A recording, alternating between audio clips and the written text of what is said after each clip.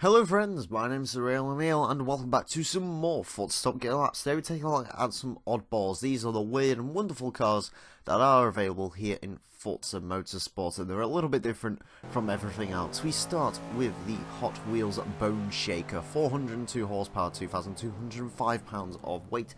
This is the lightest vehicle here today, and on paper, with that amount of power and that amount of weight, you'd expect this vehicle to actually be pretty darn decent. It isn't. This is a very, very odd vehicle to drive. I've driven nothing like this in Forza before. It looks like nothing else in Forza. It drives like nothing else in Forza. It basically has a mind of its own. So you'll be driving along in a straight line and it'll just jitter to the left, then it'll jitter to the right. And there's no way to really stop that other than to have it at like 3,500 revs barely ticking over. It's just a very, very strange car to drive. It is pretty much uncontrollable to a certain extent. It is potentially the worst car I've ever driven around the Top Gear track for this season. It is not a good car to drive.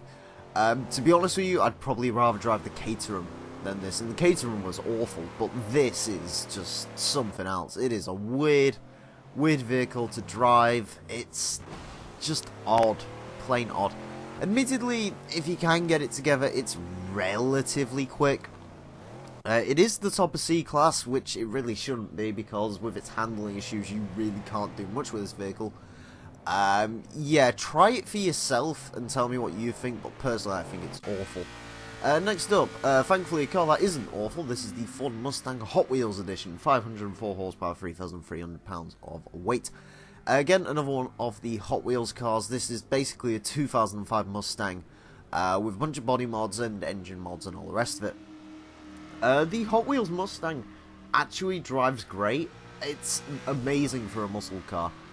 You know, the ironic thing is that while this thing may look out of this world, it drives very nicely to the point where you can actually genuinely compare this with the modern muscle cars. You can compare it to the GT350R, the Z28. You know, it handles about on par with those. I would say, in general, this is probably the worst handling of those three. Not by much, admittedly. They're very close. I would say this has the best straight line speed out of all of them. I think the Z28 might handle marginally better, but it's honestly not by much. There really isn't too much between this Mustang, the GT350R, and the Z28. Go drive all three of them. Again, they are very similar, but one of them will suit your driving styles because they are very evenly matched, shall we say. I'd still say the GT350R is probably my favourite of the bunch, just because it's the most well-rounded. But certainly give this Hot Wheels Mustang a go because it is pretty darn good. Next up, we have the Chrysler's Rocket 69, 1,000 horsepower, 4,830 pounds of weight. Unsurprisingly, this is the most powerful vehicle here today. 1,000 horsepower is an awful lot. However, the Rocket doesn't really do much with it. You see, it does have one gear. It has a go gear, and that's basically it. It also can go reverse, I'd imagine. Yeah, you don't really get a whole lot of power out of this vehicle. It is relatively quick. It's surprisingly quiet as well. In case you don't know, this is essentially a car from Fallout 4. I believe it's nuclear powered, although I could be wrong on that. It's very big. It's very, very wallowy. It's not a particularly good car to drive. It's very boat-like. This is the closest thing to a boat here in Forza Motorsport 6, although judging by the weather at our track usually, yeah, that's probably a good thing. So at least it will sail if this track ever gets flooded. But the Rocket 69 is not a good car. This is an S-Class car. It's like pretty high up in S-Class as well, and it will not compete with S-Class cars. You could not compare this to, say, a 430 Scuderia or a Dodge Viper GTS, because no, it won't happen. It's just too slow around the track. It's not particularly amazingly quick in a straight line. The handling is awful. Yeah, it's not a particularly competitive car. Next up, we have the Cadillac XTS Limousine, 304 horsepower, 5,500 pounds of weight. The XTS Limo is one of the more conventional cars here today, and that's weird to say about limo. Of course, first ever limo to be featured in Forza Motorsport. The limo, surprisingly good, actually. It does handle its power quite well. Again, it's a 304 horsepower front-wheel drive car. This does have front-wheel drive. And, you know, obviously it's not the quickest of things. You know, 5,500 pounds, you do feel the weight in this car. But, you know, with that much power, you'd expect it to at least spin the front wheels a little bit. I don't know if that's down to the gearbox, because the gears on this vehicle are pretty long. But you'd expect it to say understeer or something. It really doesn't, to be honest with you. It just feels heavy. It's nowhere near as cumbersome as you'd think to drive either. You sort of look at the size of this thing and go, oh, that must be interesting through the corners. Hey, it's pretty darn decent. You don't really feel the size of this vehicle all that much. Admittedly, the XTS is one of the smaller limousines on the market. I believe there is a CTS limo, which is a bit bigger, and that's not in Forza, but that does exist in real life, I think. But yeah, the XTS, pretty decent vehicle, actually, surprisingly enough. I do kind of like driving this. It does make a pretty decent race car as well. I did a race build on one of these when this car came out, and it was surprisingly good, so yeah, decent shout. Next up, the Rolls-Royce Dawn, 563 horsepower, 5,644 pounds. This is the heaviest car of the day. Yep, this car is heavier than a limousine, and this is a two-door GT Roadster, so yeah, that gives you an idea. I was kind of deciding between whether to use the Dawn or the Wraith for this episode. I went with the Dawn in the end just because it's the slightly more outlandish, obviously driving this thing in the rain as well. A little bit interesting. I think the Wraith will probably end up going around at some point though, so if you want to see the Wraith go around the track, don't worry, that will go around. But for now, we have the Dawn, and the Dawn honestly isn't too bad. The Rolls-Royces, they introduced them in Forza Motorsport 5 with the Wraith, and then in 6 they brought the Dawn in.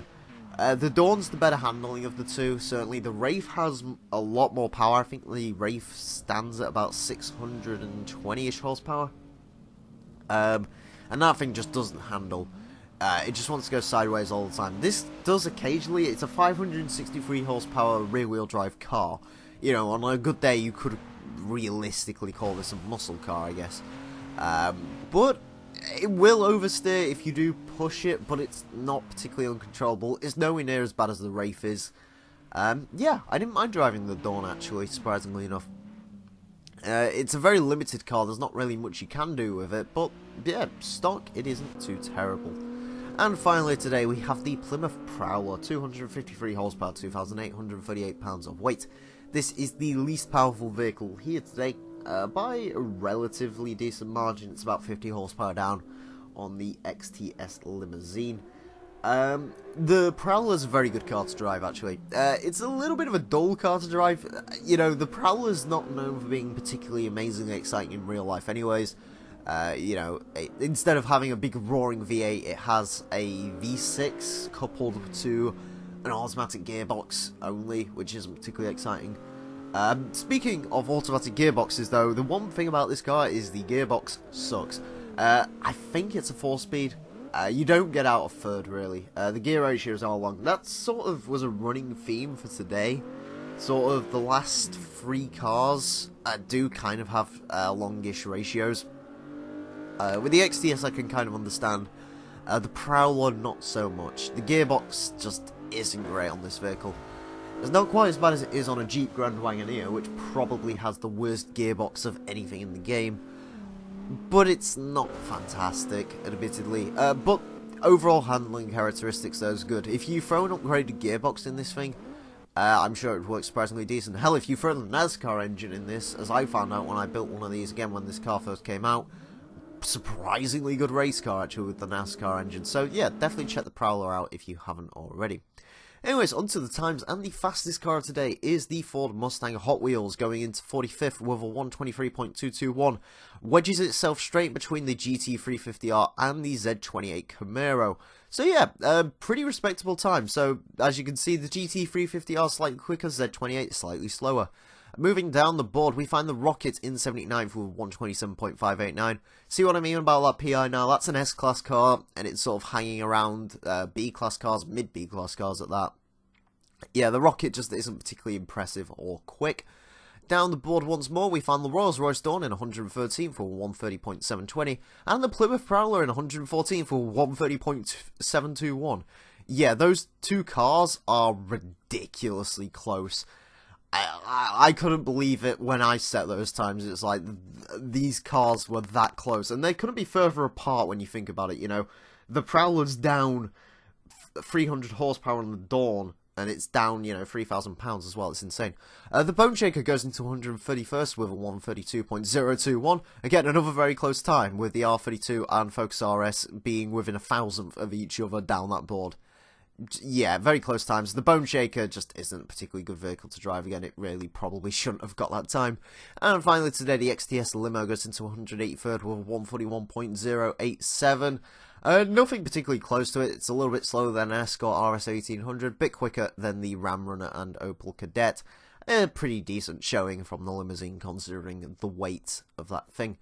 Anyways, friends, I want to thank you all very much for watching. Next time, we're going to be taking a look at some of the even more of the slowest cars of Forza Motorsport 6. So join me for that. Anyways, friends, I want to thank you all very much for watching. My name's been the real Emile, and until next time, farewell.